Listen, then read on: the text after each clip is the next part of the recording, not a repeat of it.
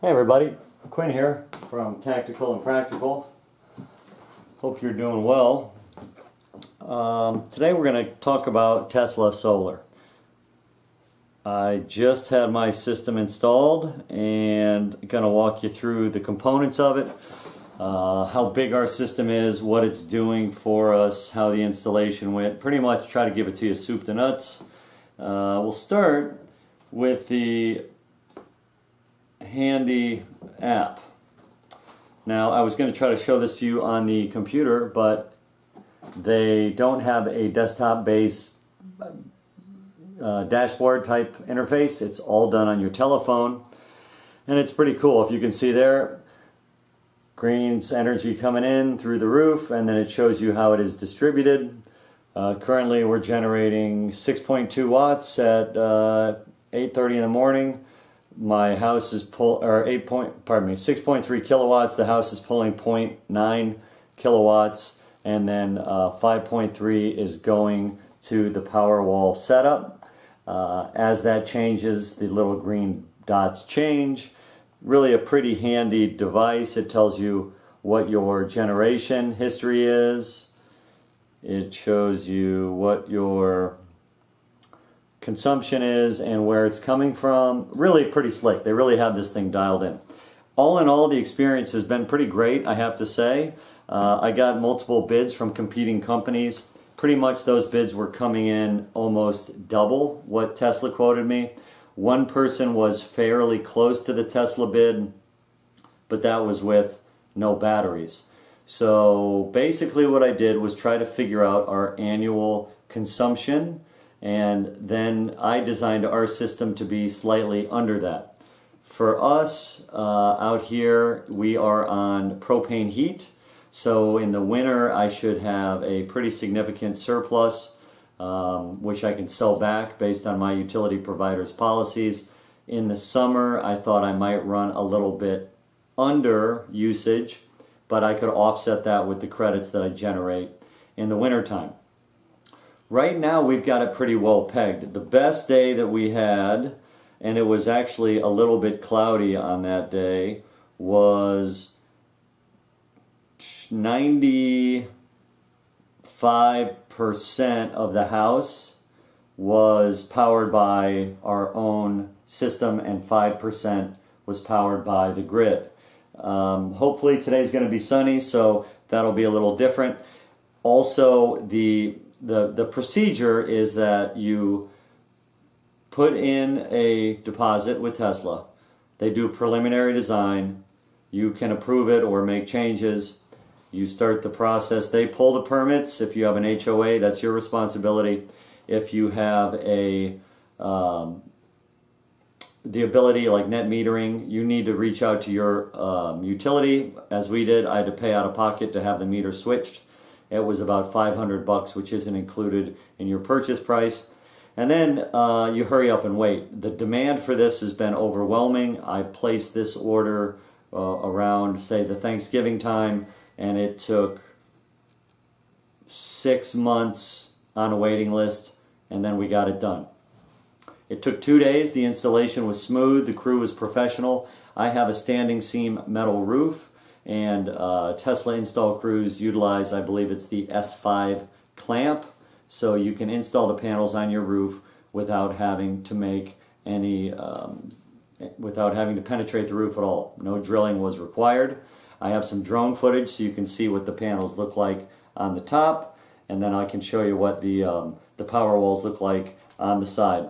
For us, an important consideration was the ability to handle our heating and cooling requirements, particularly because we are in Texas and it gets very hot.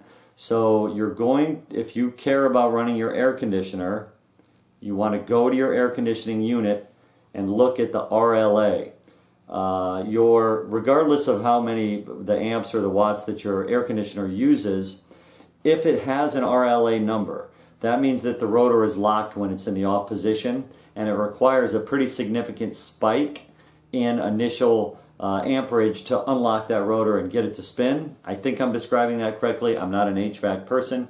So for us to be able to run the air conditioner using our own power, I needed 2 power walls to be able to handle that initial load. There are a couple other solutions you can use to get you there. Basically, there's a large capacitor that'll store a charge, and you can utilize that as a startup mechanism. Or if your air conditioning unit does not have an RLA rating, if that spot is blank, that means you have a variable speed system, and the variable speed systems don't have the locking rotors, so you don't need to worry about it. But that's something to consider if you're deciding whether or not to get a Powerwall. Also of consideration is, do you have the desire to be able to function off the grid? Last year in Texas, we had this Snowmageddon event. People were out of power for days.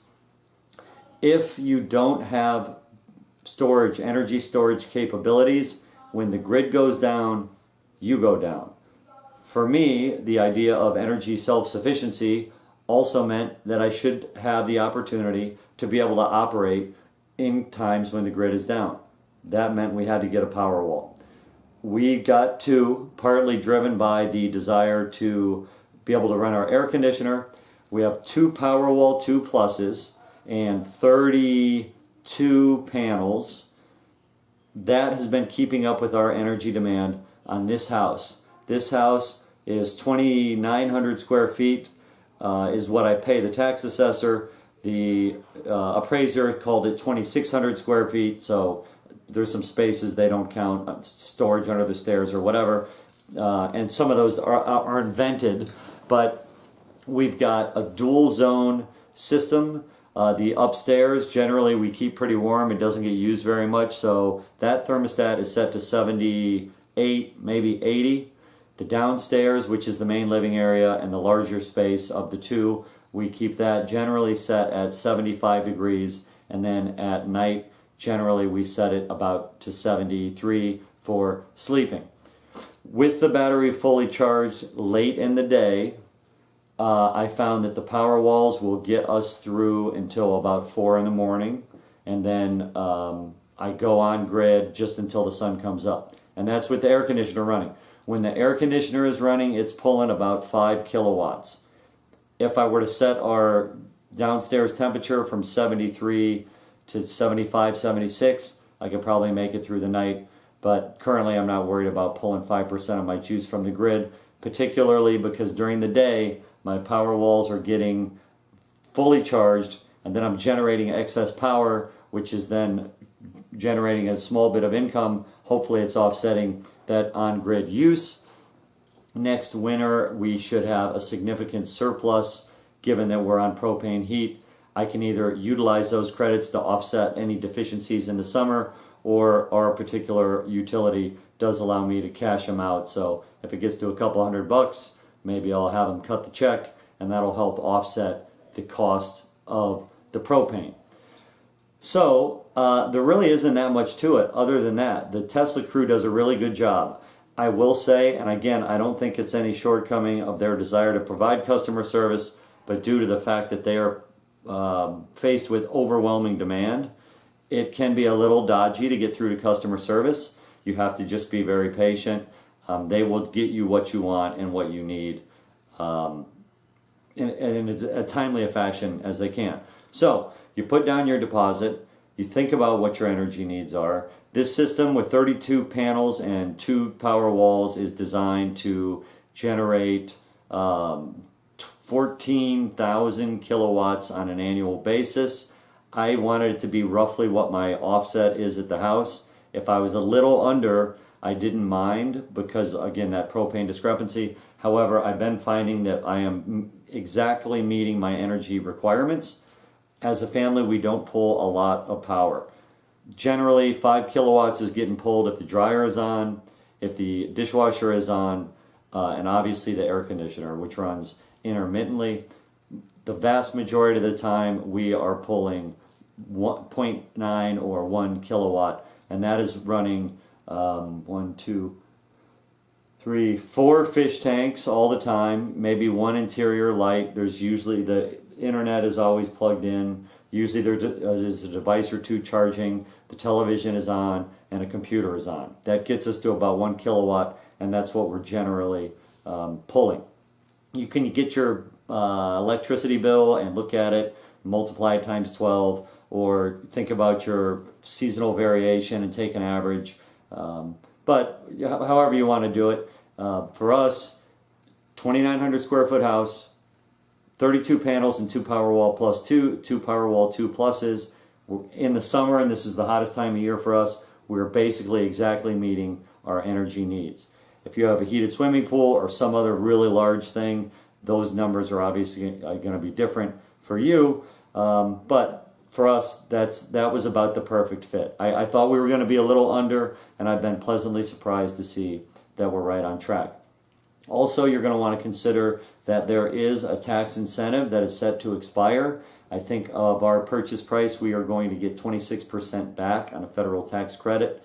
Next year, that's going to drop to either, I don't know, 24 or 22, and then it's slated to go away. So if you've been on the bubble and you're thinking about doing this, remembering that there's like a 6-month lead time, you're probably going to want to think about getting on the calendar to take advantage of the biggest tax credit that you can. I would not be surprised to see those tax credits extended, or at least the kind of go on a downward slope as opposed to just go to zero. I got some drone footage of what the panels look like on the roof. I'm going to share that with you, and then I'm going to take you outside and show you what the system looks like. I do have a referral code in the chat, in the comments below the description. If you find this video helpful, please like it, subscribe to the channel. I generally review things that are involved in an active lifestyle: hunting, fishing, outdoors equipment, solar, kind of whatever strikes my fancy, frankly.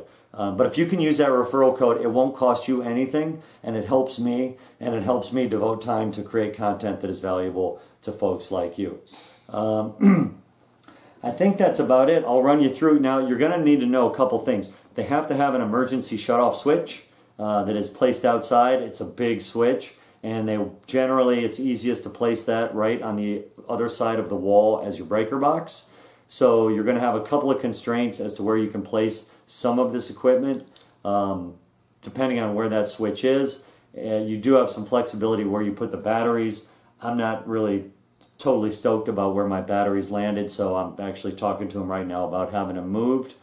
We do have our master panel breaker out on the meter. That serves the same purpose as that big, huge emergency shutoff switch. However, at least where I live, the code says I have to have this big honking switch. And basically it's so if EMS comes or your house is on fire and they need to kill power to the house because they're worried about what's happening with the solar system, they can do it at a moment's notice. So that has to be there. There's no two ways around it. We'll get you outside and show you what the system looks like. Make sure we show you that drone footage. And I'm happy to take questions. If you have them, put them in. So far, our experience has really been great. We'll see how they hold up over time.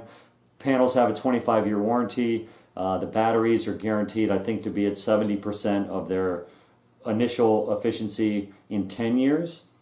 That's something you want to be aware of. And also, depending on I'm not a home insurance specialist, but I did call our home insurance company and ask them if there's anything that I had to do. They said no, if it's attached to your house, it's included. However, I did add a rider that upped some coverage just to make sure that I could rebuild it if something catastrophic happened. The solar panels are not subject to your regular home deductible generally. If you're, say you've got a $5,000 deductible or a $1,000 deductible on your type A coverage, I think they call it. There's also a separate section for your roof, and that is subject to the hail and wind damage deductible. In my case, I can set that between 3, 2, and 1%. I have it set at 1%. The solar panels fall under that coverage. So if something goes wrong or a hailstorm comes and breaks 3 panels, I'm at 1% of my home value is my deductible. And I think these panels, if you break them down, they're about $800 each. So if I broke a couple, I would probably just be self-insuring. But it's something that's good to know, so you have a little money knocked back in case something ever goes wrong. But these things are pretty robust. I got to look at them up close while they were putting them in. Again, installers did a great job. You've got a bunch of mounting options. Let's take you outside and show you what the thing looks like and go from there.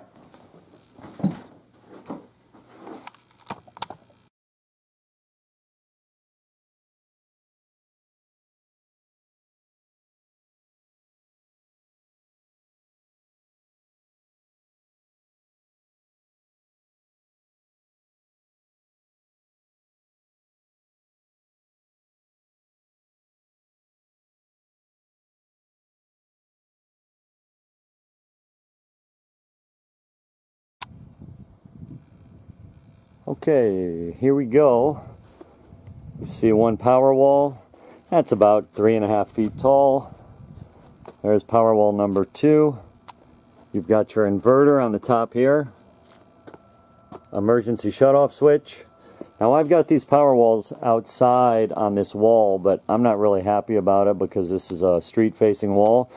There's the door to the garage, so I'm going to have them tuck these batteries into the garage and then just connect them that way. Remember, wherever you put these panels, you're going to have this conduit that has to run 2 places. One, up to your roof line to connect to your actual panels, and then your other conduit is going to have to run over here to your control center. This is the inverter, I believe. Powerwall. I don't know if this may be the brains of the operation. It has to sit right here. And then here's that emergency shutoff switch I was telling you about. Here's my hand, just to give you a little scale. It's pretty big. And then this is the junction box they use to route the wires in and out. Directly behind this are holes drilled right through the masonry that connect to my breaker box. My breaker box is in a master closet for whatever reason, so I really didn't have much choice as to where to put this. So you've got that box, which I can paint, service disconnect, which I can paint. You cannot paint the Tesla frontage on these the Tesla manufactured equipment. It will void all your warranty. I mean, if I had a white, uber modern house, I wouldn't mind so much, but the house looks a little more traditional, so they don't blend in quite as much as I would have liked. But I can live with this much equipment on the front. Step back a little bit. It's the panel, or the Powerwall and the inverter, and then the Powerwall number 2 kind of looks like a refrigerator stuck to the side of my house. So like I said, I'm in the process of having that relocated. The conduit you can paint, so it'll hopefully blend in and won't be quite an eyesore. They do put a pretty significant grounding rod in the ground. So they come out, do the installation. It took 2 days and was pretty seamless. Then you have to have an inspection done. That inspection only took a couple days. Then you need to get permission to operate from your utility, which enables you to start to sell power back to the grid. And I do it via net metering. My meter is over behind me on that power pole way over there. Pretty clean installation. It looks good. It does have a real industrial look to it. Like I said, if you have a modern house, you might not mind if these things are on the outside. But in the case of my house, I'm not super stoked that they're there. I did already plant this little hedgerow. So these are supposed to get 4 feet high. So worst case scenario, if these batteries stay where they are, then at least I can hopefully cover them up with the hedgerow. My plan is to run conduit down the front of the house over to that garage. These things do have an on-off switch. Never probably need to use it. They do have these little snazzy green LEDs, I guess, that glow when it's being charged. These are just little blade panels that are plastic. You can pop those off if you need to see your serial number. You can date these, or at least understand what model you have based on the numbers in that serial number. And that's pretty much the whole kit and caboodle. Now, this bothered me a little bit. Talk about the ultimate ding-dong ditch. This switch doesn't just kill the solar, it kills everything. It turns everything off to the entire house. I just envisioned some kid out looking for fun, looking for laughs, comes and pulls this lever on me in the middle of the night. It's notched out here at the bottom, so you could lock it in the off position. However, there isn't a corresponding way to lock it in the top. The idea is, though, that EMS could turn this system off if they came to the house in an emergency for safety reasons, even though that switch is basically replicated on my master panel over at the meter. I imagine I could put a padlock on the box at the meter, and that's why they mandate that I have this switch that is not lockable. The guys do a really good job. They listen to your desires about where you want stuff. You can work with the designer. The turnaround time is not fast. It's pretty slow, but it's just because they're trying to work through so many people who want their product, right? So just be patient and work with them, and you'll get what you want in the end. You just have to wait a while and be patient to do it. You can finance in-house through Tesla, or you can pay cash, whatever you prefer to do, or you can finance it through a third-party lender if that's your preference. I've got this figured out to where for me it's going to be about a 10-year break even. That was kind of my sweet spot. I did not want to get involved in like a 20-year time horizon, was just too long for me. 10 years seemed to be the sweet spot, and that's what this system got me. So that's the outside equipment. Pretty straightforward.